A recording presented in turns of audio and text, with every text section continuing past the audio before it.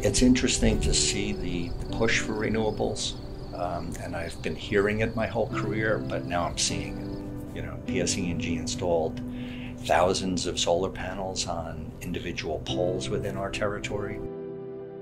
We are elevating our substations. We are moving some of our critical infrastructure out of those flood-prone areas.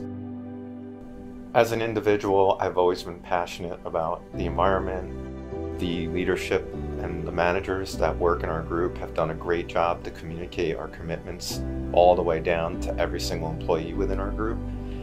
And I believe without that commitment from your employees, you can't run a group effectively. You can't have them be passionate about what they do every day. My love for nature is deep. It runs deep in my family. Every day I get to make sure that not only are our customers happy and getting their power they need, but we're also doing everything we possibly can to make sure that we're protecting the natural environments that coincide with our rights-of-ways. There's definitely a big emphasis from PSE&G to kind of do the right thing. It's not just saying that.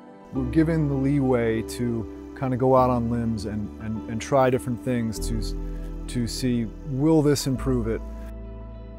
I think the future holds a lot of potential.